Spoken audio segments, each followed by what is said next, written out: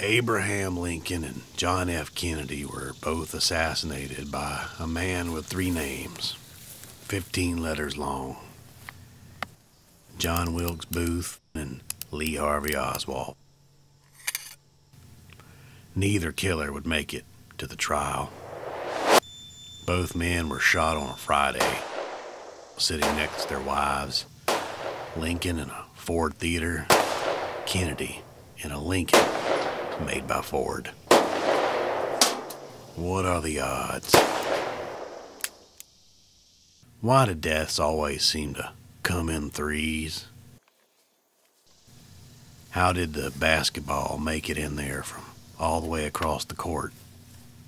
Why did the tornado spare the church? Some things in life seem too amazing to be coincidence, too odd to be random, too similar to be chance.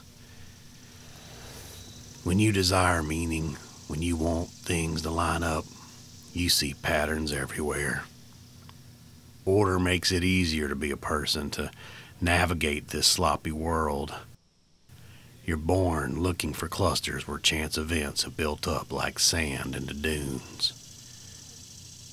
Picking out clusters of coincidence is a predictable malfunction of a normal human mind, and it's just one of the many ways you are not so smart.